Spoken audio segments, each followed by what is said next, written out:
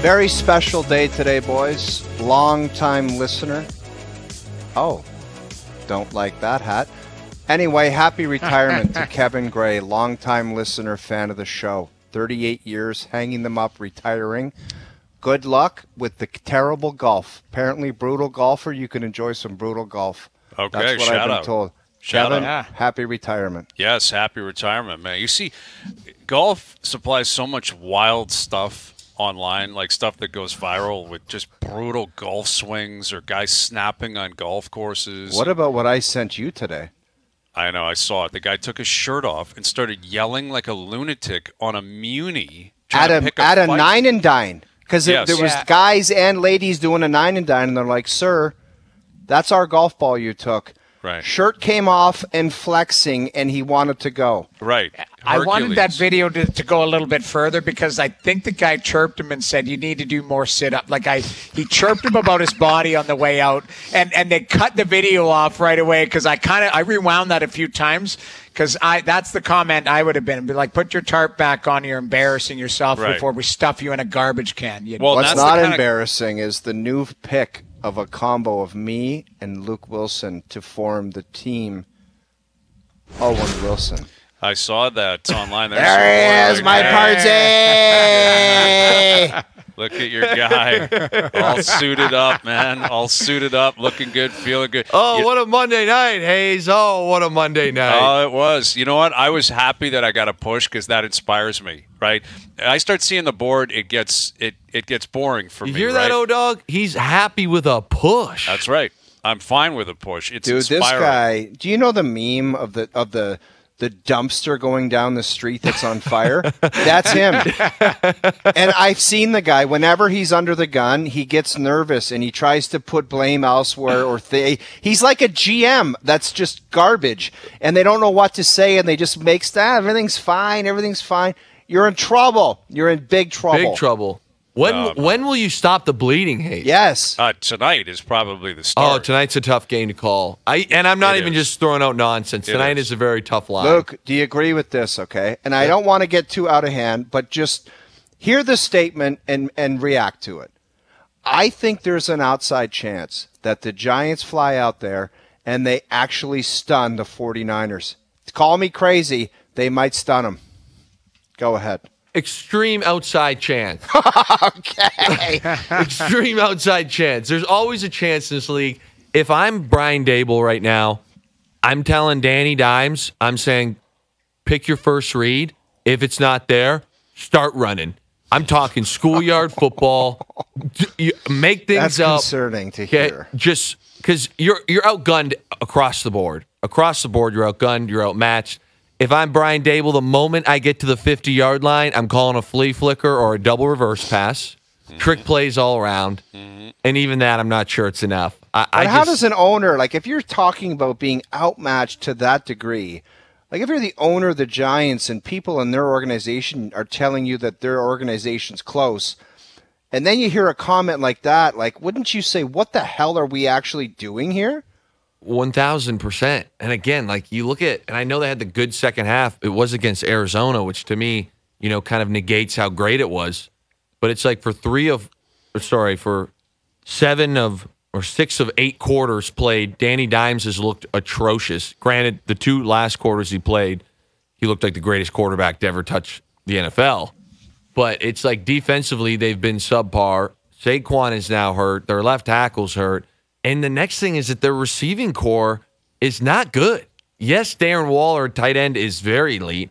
But after that, it's not like they have many guys that are like, hey, this is a playmaker. Like I look at the Browns game, Deshaun Watson has been, very poor, and you could see what he was doing. I'm not throwing the ball well, so I'm going to start tossing go balls, and Amari Cooper is that guy, one of the best 10, receivers in the league, and he's making plays. Who's going to do that for the Giants? Nobody. No, well, that's why you needed Barkley, right? You needed Saquon. Basically, the game plan would have been either Saquon or Danny Dimes. They're going to try to run for first downs, and they're going to try to kick field goals. And that's still not going to be enough. Even with Barkley healthy, I think this line is maybe a 10 flat, possibly 9.5. But it's a 10.5-point spread. That's a big spread for a short week.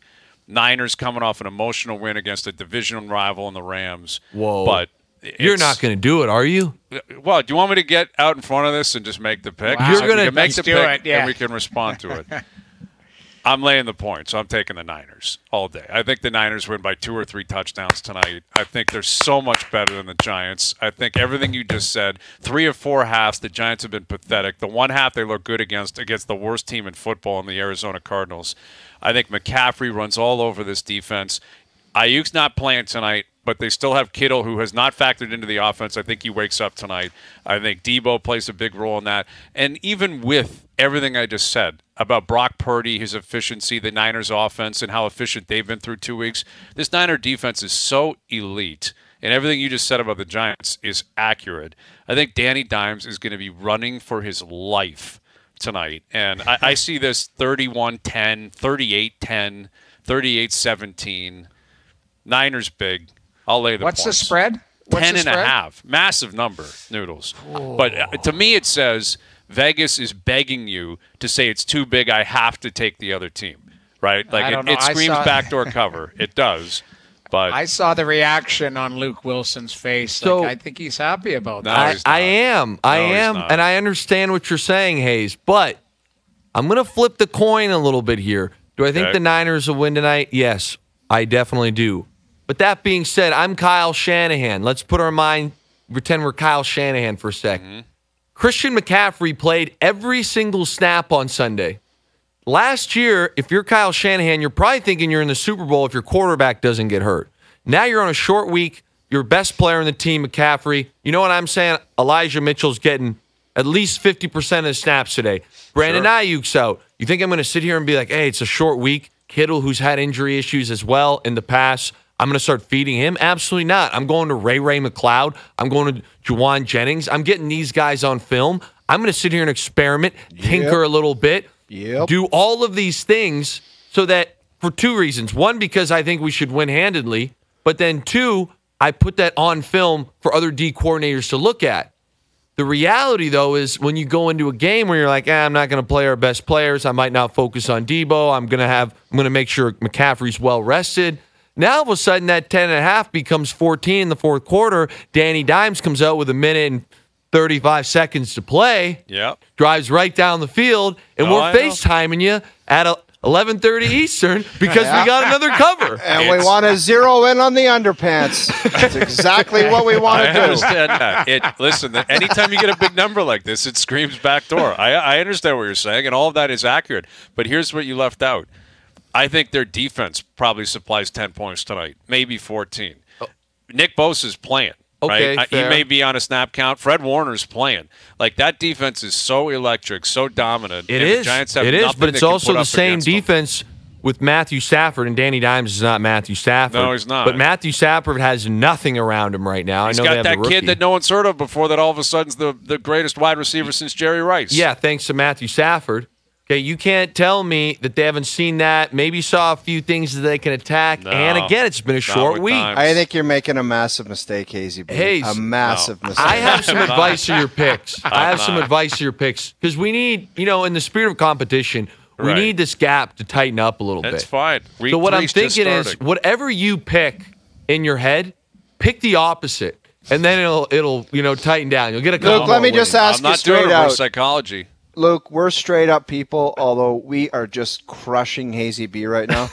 If this was our selection, let's just pretend you're making the pick tonight for us. Go ahead and make your selection for us. If this is our selection, I'm picking the Giants. Asinine.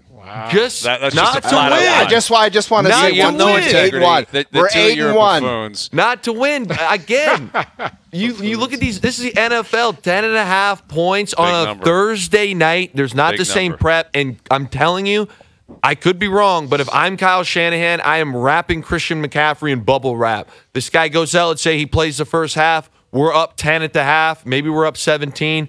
I'm looking at him and saying, you're getting 2 to 3 more snaps, if any. Mm-hmm. I am not. Brock Purdy, same thing. If we're up 17 at the half, who's our backup quarterback? Sam Darnold? They're not going to a backup quarterback. No, at the but what I'm half. saying is we're I mean, handing the that's- ball to Elijah Mitchell. Bam, bam, Sure. every time, the entire second half. I don't care if we get 0 first downs. We're handing the ball off. We're getting out of this game healthy. And you know what that means? Danny Dimes, maybe a field goal, maybe another field goal. Cover happens. I look like a genius. Yeah, I could listen. The backdoor cover's alive. Like that's the only play here is a backdoor cover, unless O's miracle comes to life that no one on earth actually thinks will happen, and the Giants go out there and stun the world. Maybe they will. It would not shock me if it's a 14-point game, 17-point game, Giants ball, 4 minutes left, and I'm like, here we go again. But it also wouldn't shock me if the Niners' elite defense stuffed Danny Dimes in a locker in that situation, and they went 4 and out. Schoolyard football. I'm telling you. Wait till you We'll see it see. tonight. Danny Dimes will look at his first read and say, "Nope, I'm out of here." All right. That's Like why I like the prop of recess as him little running kids. I like him running a ton of yards tonight. I'm all over that prop on FanDuel. I like Danny Dimes might run for 50 plus tonight. It wouldn't shock me. Well, and the Niners are looking at the NFC right. It's early. They played 2 games, but the Eagles are 2-0, healthy, looking good. I guess their secondary's banged up. Cowboys 2-0, but now big news: Trevon Diggs. ACL injury, out for the year. Like, how does that affect the Cowboys moving forward? It's not great. You know, I still think the Cowboys are an elite team. I don't think that there's, it's time to panic if you're a Cowboy fan whatsoever. But it just kind of stings if you're a Cowboys guy, because not only is he a good defender, but he is so great at taking the ball away, whether it's forced fumbles, interceptions. And the reality is this game, that's the biggest correlation when it comes to any stat. You win the turnover margin. I think it's something like Pete used to bring this in every single week. Like, we get +2 in the turnovers, we have an 89% chance of winning. No matter what else happens. To the Dallas? Doesn't this happen to Dallas? It seems like it happens to them a lot. Yes. Like, they were cooking a couple years ago and Dak went down. It just seems like this is something that occurs often. Am I wrong with that, Luke? Not at all. This is crappy because I've actually said this year, amongst other years, because I'm usually so sick of the hype train, and it's like they end up butchering it somehow. But I kind of was a believer. Maybe these guys are really good, and they are. But this seems to happen a lot. It's just tough luck, and it sucks. But man, yeah, Odog, you nailed it. I jumped on. I was kind of on the same. Like, is this the same old Cowboys team? Like, good, not great. After 2 weeks, seeing how that defense was playing, seeing how Micah Parsons was, you added Stephon Gilmore. Dan Quinn is clearly, very comfortable calling plays out there. I'm like, this defense is second, maybe to the Niners, but they're right up there. And I think Micah Parsons right now is the best defender in the NFL, defensive player. And then it's like, you look at the offense, and I know we all love to rag this guy, but like Mike McCarthy and Dak have seemingly been on the exact same page. This is the most, they're cooking, man. Yeah, and I'd say it's the most cooking. comfortable Dak looks. Like, the ball's coming out on time. It seems easy. That's it. In that position, you're really feeling good when you make it look easy. When in the past, you never felt like that with Dak. So I'm like, holy smokes, this team's legit. And again, to have a guy like Trevon Diggs out for the year, I'm not saying they're not a good team. I'm not even saying they still can't win the NFC. But you can't replace somebody with that kind of skill. Well, that's where I was going to go. Yeah, go ahead. To say, how is he replaced? Is it just by committee? Like, what do you do when you have a significant injury like that, Luke? I think it's somewhat by committee. I'll tell you this. They're thrilled that they went out and got Stephon Gilmore in free agency. Mm-hmm. But again, where my head goes here, Noodles, is beyond the covering, which they'll find someone else who's maybe not as good but can still cover fine.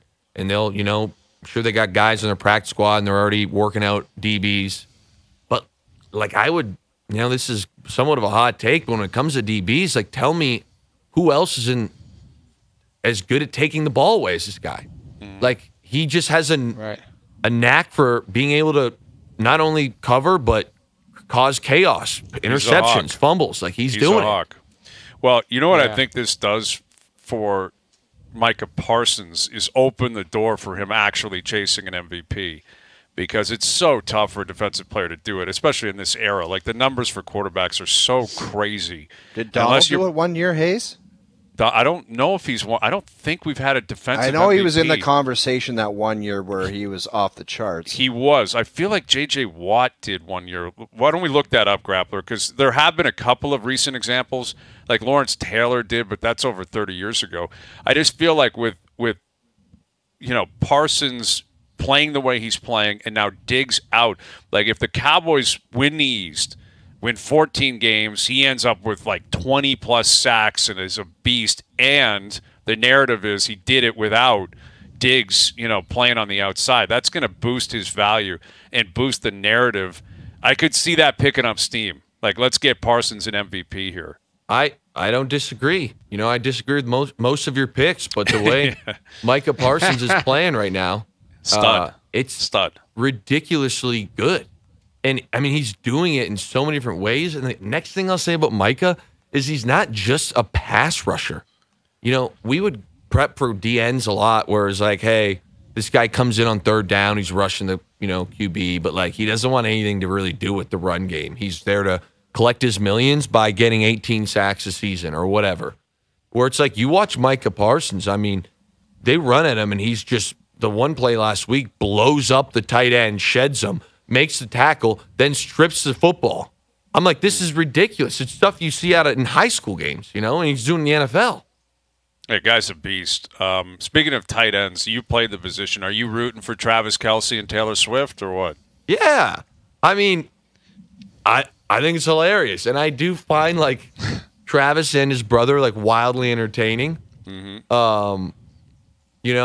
If he can She's dusting him, though. The way he's talking already, she's like, I can't have that nonsense in my life. Well, where is she? She's probably in South America right now or something. I don't even know where her tour is. You got to keep things on her. It's just the same as the $1,000, Luke. If you were dating somebody high profile, you keep it under wraps. I agree. Although in that environment with as famous as both of them, it's very difficult. But I would never be talking about her on a podcast or having anyone else talk about it, because she's catching wind of that and being like, this guy's a pigeon, man, talking about me, begging me to come to the stadium. Come on. Yeah, and to add to that, O-Dog, where I kind of go and is also, like, right now they're 1-1.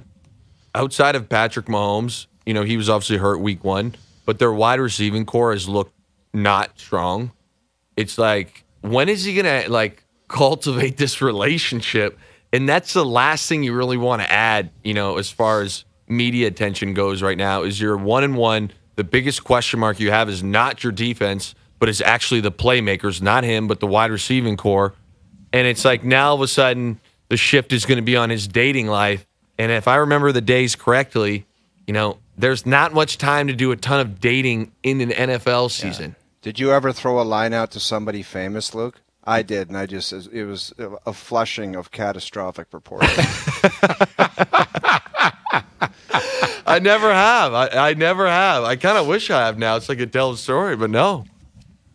Yeah, it didn't go well? Shooter's got to shoot, man. You got to take your shot. It's just like out of the Carolina Hurricane thing, it just didn't float back then. It was like, I played for the Canes, and it's just, I'm not kidding. It's flushing. It was porta potty flushing. It was flushing.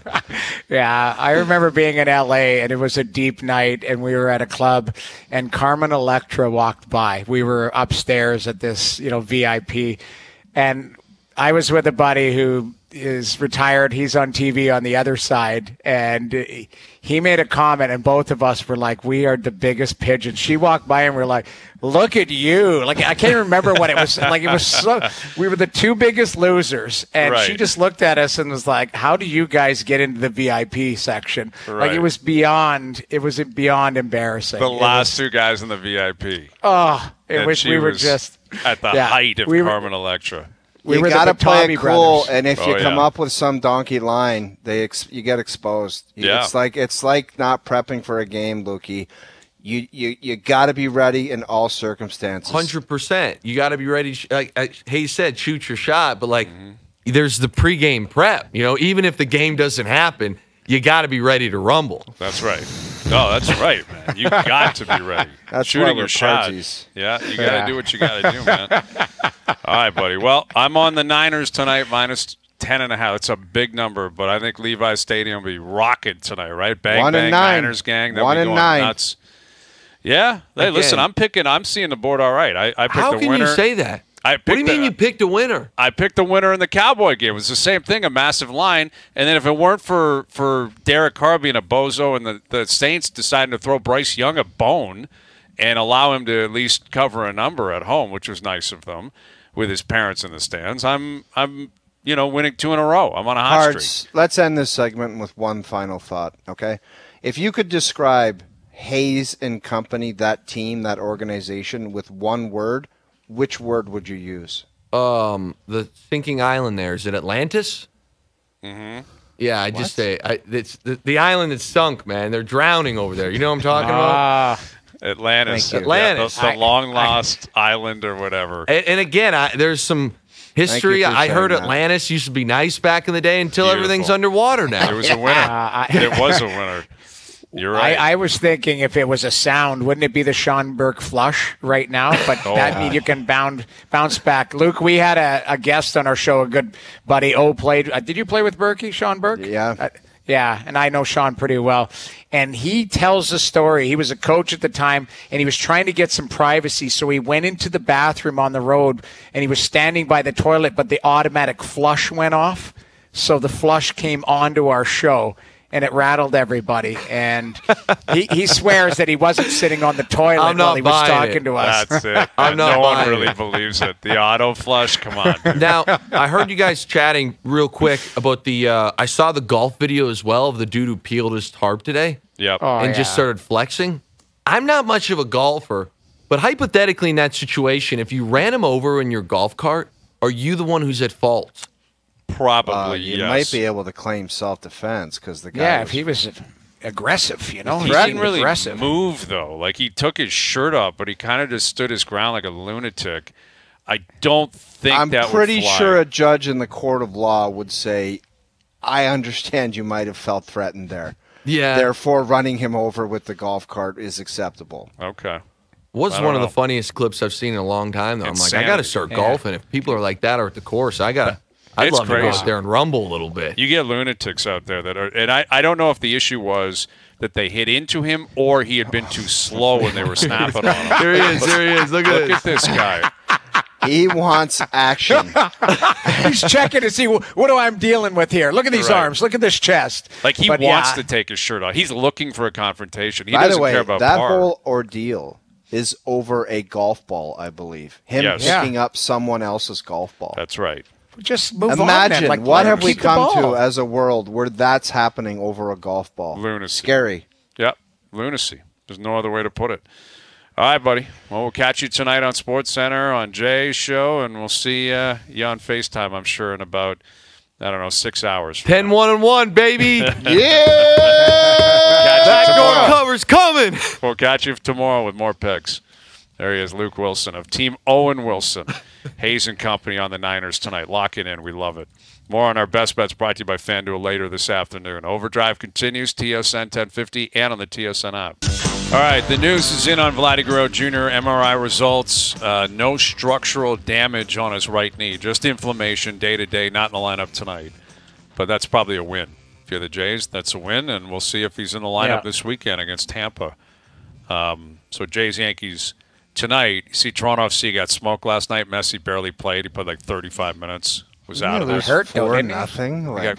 They got dummied, and people were pouring out of that stadium. When Messi was coming off the pitch, people were like, that's it. That's great. Like, couldn't care less about anyone else in that stadium but Leo Messi, which is a testament to his greatness and what he represents, but also a complete shot at the sporting event in general. Like, we did not buy tickets to see Toronto FC play Inter Miami. We came to see one guy, and if he's not playing anymore, we will be leaving.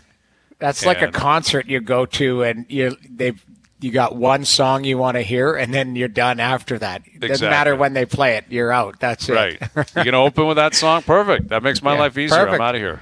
Yeah, thanks. So I'm here for the opening act. I couldn't care less about the headliner. So you're saying that people left when Messi said done for the night, or when it was 4-0? No, when he was, not everyone, but there is video in the stands. When he is pulled from the game, people are walking out. Like they're He left gone. at like the 33rd minute or something. Like it was not even half time yet. Like he was gone, and that was it. Yep. Thanks for coming out. You got to see him. He floats around for a bit, and then check, please. And he's banged up. He's dealing with some sort of injury. So who knows what this means for the rest of the season and his future there. Obviously, he's going to remain a member of Inter Miami, and he'll play next year for sure. But I don't know if he'll be in the lineup the next time they're on the pitch. But even without him, it didn't matter. Toronto FC got dummied last night 4-0. Leafs back on the ice today. And I think this Nylander at center story is going to be the story of camp. And I think is what a lot of people are curious about is there's a couple of different things. Where does Marner line up if Nylander's playing in the middle of the ice? As of day one of camp, he's with Matthews and Bertuzzi, which is a line that looks great, right? On paper, it's almost as if Keefe is telling you he's trying to find the Bunting-Matthews-Marner connection that was great for 40, 50 games a couple of years ago. Dude, that's 10 times better than that. Well, that particular line. I agree that Bertuzzi is a better player than Bunting. Matthews and Marner are still effectively the same players they were a couple of years ago. And I do think Brad Treliving has factored into what is happening at camp, right? Like it's been reported on. I believe Keefe was speaking on it, that Treliving wanted to see Nylander play up the middle of the ice. I would not be shocked if during the sit-down with Matthews and negotiations with Matthews made it clear, like, I want to play with Mitch, and I'd like to find another guy on the line that we can connect with and let us party. And that's up to Sheldon to determine how long it's going to continue. And the way Keefe operates, it may change after a shift, and it's very likely lines will change at times throughout the season. But I wouldn't be – I would like to be a fly on the wall to see if – obviously Dubas was cool with it, and it is Keefe's bench. But I wonder if Treliving has a different philosophy, and if there's any conversation with Keefe, stop messing around with that line. Leave them alone, even if they play poorly for a few games, and let them play. Who knows what's going to happen with the lines, Hayes? If you go down to the second line, John I like Tavares the third line better. John Tavares is playing with a kid who's got, 7 games of playoff experience? Matthew Nyes. And a guy who doesn't have very much finish. So we might be talking after 5 games saying we kind of got to get John Tavares involved a little bit because they're not contributing offensively. For me, that third line is the second line.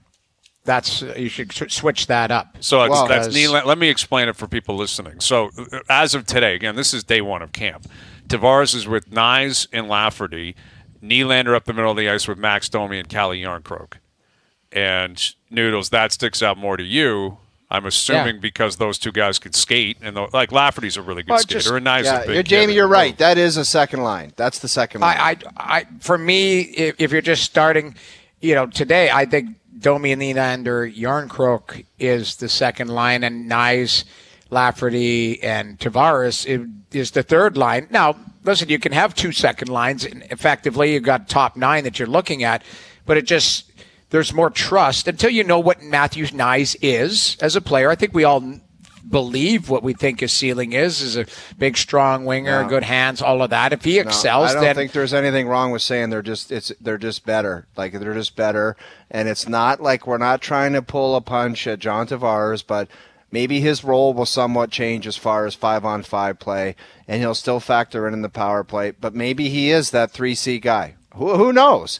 But I would guarantee you, if there was an important game tomorrow, and this is kind of something that they want to look into, that William Nylander line would be considered the second line and playing more.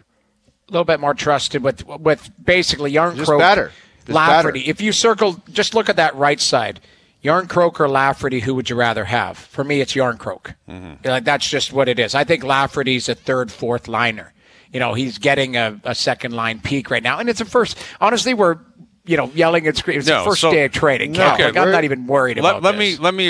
Let's focus this more. Okay, take out the wingers. Let's just assume Nylander and Tavares play 82 games at center. They both play 82 games in center, regardless of second, third line, who their wingers are. Who do you think will have a more productive season? Nylander or Tavares? I would say William Nylander. Even though he's playing out of position technically for the first time at the NHL level. Yes. Are you talking overall 5-on-5 play? Or 5-on-5 impact, points, goals, production, trust, defense, the whole nine. And the question is, who would be more productive? Yes. I would say William Nylander at this particular stage of the game. Yeah, I don't know. It's hard to sleep on John Tavares. The guy had 80 points last year. Oh, he is a professional point getter. There is no doubt about that. But you know what he is too? Is really detailed in his game. Where there's times where, and again, I know the Nylander crowd will get on me, but there's times where I think Willie takes lazy routes. I'm sorry. He takes routes where it's like, okay, I'm on the backside. I'm going to lift a stick. Tavares does the other way. When you are a centerman and you have to play in your own zone, you got to do a lot of tough work, grunt work, down low, body. That's where and Nylander is a strong player. He's a quick player. He can handle that. But I'd like to see him do it. It's easier said than done. And Tavares puts that work in. And, sometimes it looks ugly because he's not the fastest player in the world, but he's very consistent. So I'm not going to sleep on John Tavares because I know exactly the way he's going to play night in and night out, where Willie, we talk about it. There's some inconsistencies in his game. So you might see a little bit more offensive flair from Willie, but there'll be some nights where you're like, boy, that was a little turn away in the defensive zone that I would like to see a close on that, right? What's your answer, Noodles? My answer is that I trust Tavares more, but I actually kind of Nylander has more upside. I'd say Tavares, though. I would answer Tavares on this because Tavares, this is what he's done his whole career. This is what he knows he is. He's been in a similar position going into camp the last 2 or 3 years. Right? He's not fleet of foot. He's never been fleet of foot, and he relies on his line mates. But I think Willie does too. Right? Like Willie scored 40 last year. He had, I think, 87 points, predominantly playing with Matthews and Tavares. If they are not having access to Marner and or Matthews, then you're asking these guys to do a lot more on their own. I think Tavares would be more comfortable in that position because I think he's done it before in his career. I think Willie has all the talent in the world, the skating ability. He's a big guy and he's a veteran. Like watching these guys step on the ice today, it is so routine for them. They're going into their 8th season. Like there's a part of me that still thinks of them as kids. They're not. Matthews, Marner, and Nylander. You're not tossing that around anymore. They are grizzled veterans. You guys were in your 8th season. Like I'm sure. When you walked on the ice in Carolina in your 8th season, you were the man. Like you were very comfortable. You knew every ounce of surroundings. You knew what was expected. You knew what the coach was all about. What your line mates were about. You knew that kids were looking up to you. There was no veteran where you're like, wow, that guy's really old. Like you were older. You were comfortable in who you are. So Willie is, I think, in the perfect part of his career to take on something new because I don't think he'll be overwhelmed by the opportunity, but he may look overwhelmed in certain parts of it, in certain moments, and I would expect that. Where I don't think anything is overwhelming for John Tavares. Yeah, when you're talented players of the age of those players you mentioned, the Austin Matthews, Mitch Marners, and Nylanders that have been around, you're at the age where you're going into training camp. And Hayes, I've brought this term up like skin in the game type stuff. You're responsible for what goes on. Mm-hmm. Do you know what I mean? Like your own play, how things are going, how things are run, keeping everybody in order, making sure the team is functioning and problems are solved. Like you are responsible for what goes on. Right. You're the best players. You're considered leaders. People look up to you, and it's not just the points and assists. It's everything. Like that's the only way I could put it. When you're in that age group and you're that talented and you're that type of player and you're getting paid like that, you are basically responsible for what's going on. That's just the way it works. It's your team. Exactly. Like That's there's no more team.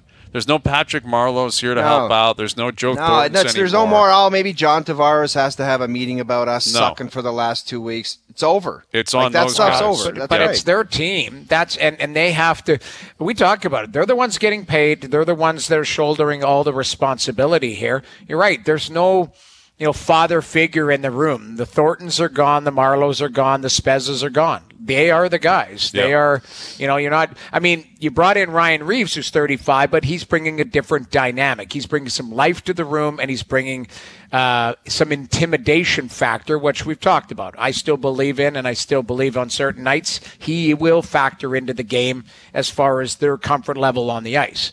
But it is their team. There's no if they win or lose, it's going to be on the back of those players. Mm-hmm. And Noodles, I'm quite confident that they're going to not cruise, but they're going to get through a regular season where they're comfortably into the playoffs. And it's their team again come springtime.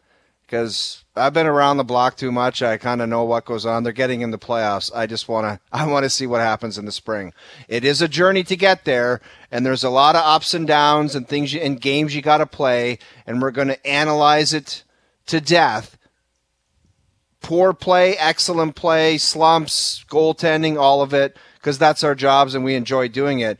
But come springtime is when I really want to see, that's your team. What are you going to do with it? Yeah, and I think that's also, this is an example of how comfortable they are in the regular season. The fact that they've showed up to camp and everyone's saying, there's not a lot of noise, there's not a lot of distractions, very businesslike, very routine, because this is where they've been comfortable, right? Like they need to shed the reputation of being a great regular season team.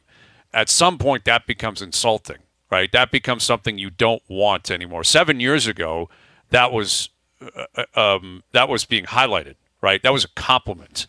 Yeah, when this team couldn't make the playoffs for basically 15 years. 7 years ago, if you said, man, you guys are an elite regular season team, people were parading in the streets, right? That was a compliment. That was something you were pumping tires with. Now it is a backhanded compliment. Now it's obviously you're comfortable in the regular season. You got to be comfortable in the playoffs, right? And we're not going to have that answer for quite some time.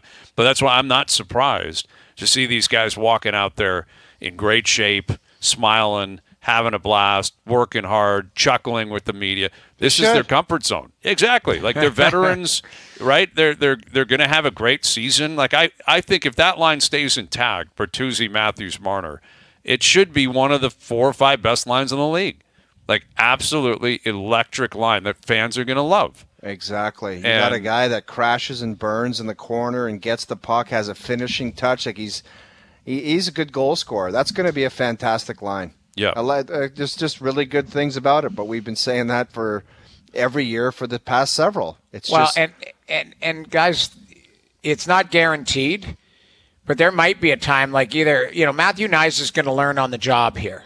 And, he might be a guy that either excels up or excels down, given on his play and whether I wouldn't say that I don't think any young kid now that the game is too overwhelming for them. Guys that step in, they've got the confidence to play, but can they do it? Remember, it wasn't that long ago. Nick Robertson was flying around out there and, everyone was, boasting him. This kid's, he's getting in that territory. He's got to do something, right? Like with his career. He's a guy that's, I believe, would be on the bubble to make the NHL, or you start heading in that suspect territory. It's like, okay, is this guy going to be an AHL kind of call-up for the organization? But I'm just talking about that top line. If there's chemistry there, you don't touch it.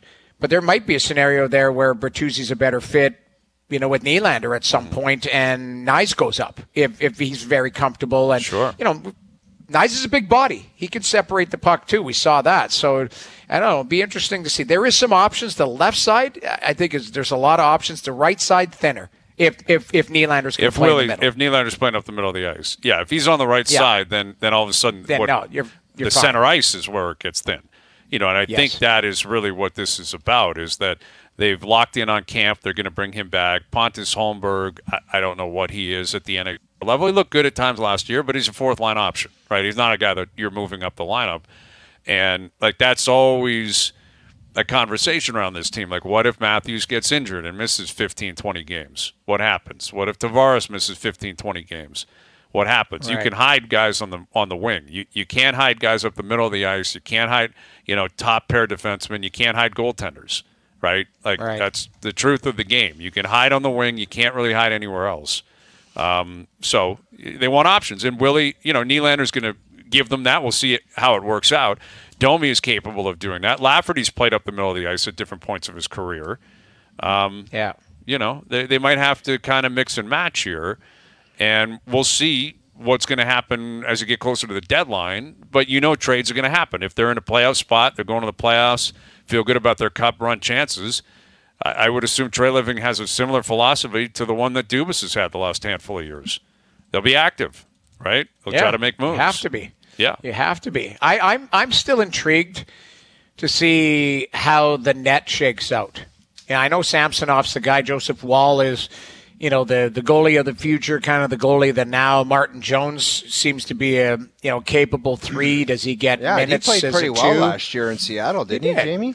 He did, and he had a great goalie coach out there in Steve Briere that helped settle his game down. And, ultimately it's how that shakes out. Because, Samsonov regular season, really good, but, he got injured, I think, once or twice, and then he wasn't available to the team at the most critical time, and that was in the playoffs.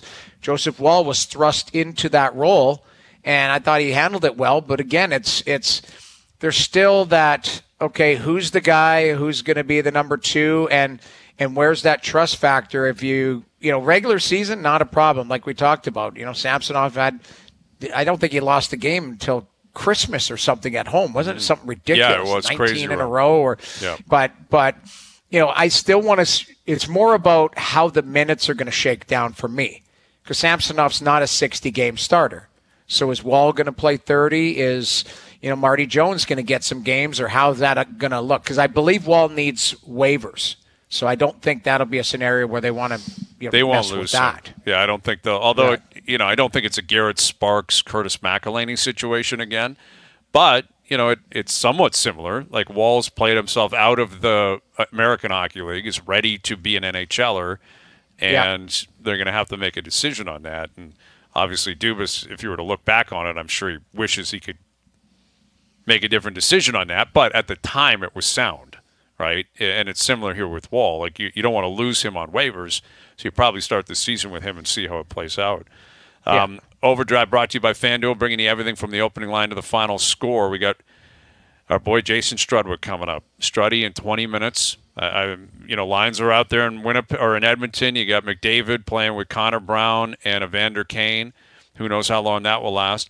We got the Connor Hellebuck audio. We'll play that for you. We're working on Elias Lindholm audio in Calgary. Right, the two of them talking about the contractual situation. William Nylander was speaking on his today. So we'll get more into that with Struddy in about 20 minutes. Niners, Giants tonight. Jays, Yankees tonight. It's going to be a great night of sports.